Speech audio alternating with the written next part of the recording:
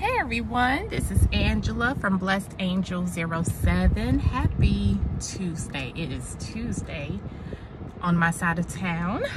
This is my second video and I am excited about it.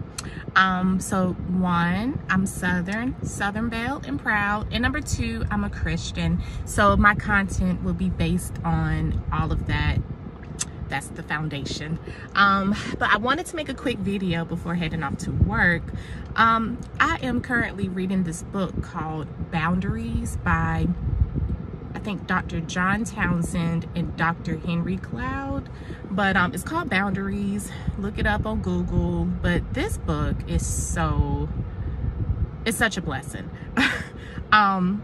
It's biblically based, and which is perfect because I've always said Christians are not doormats, because growing up I thought we were, but I'm learning day by day that Christians can have boundaries too. Boundaries are healthy.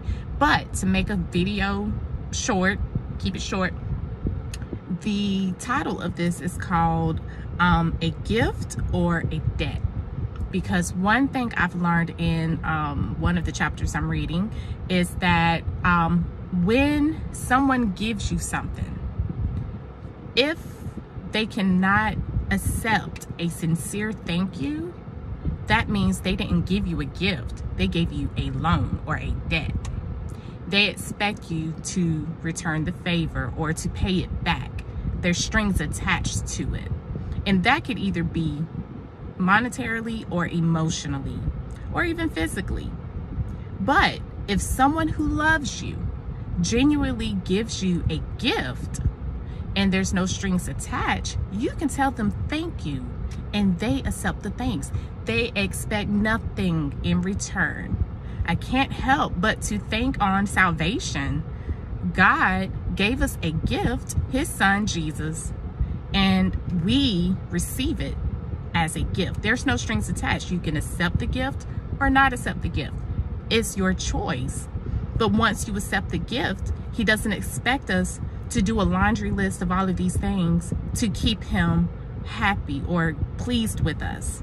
He just wants our faith, believing in him, believing that what he provided is more than enough, and that we within ourselves, because he's in us, we're more than enough.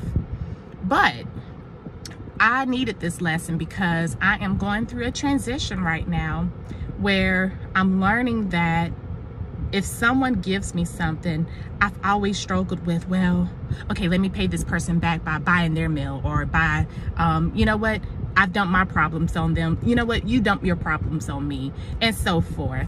And these are just general examples, but yeah, be encouraged.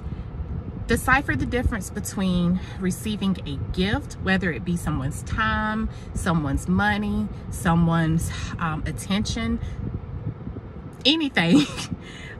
Discern the difference. Or if, for example, if you're wanting to move to another country and a family member says, well, after all I've done for you, and I'm getting sick, and I'm doing this, and I'm getting that way, oh, so all that you've done for me wasn't a gift, it was a loan, it was a debt?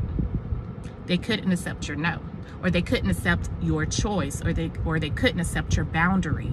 There's so many examples, and I can't go on because I have to go to work. But meditate on that, reflect on that. I've been doing a lot of self-reflection lately, and I'm here for it because it's part of the healing journey I'm on. Bring it on. But I encourage you all to meditate on when someone gives you something.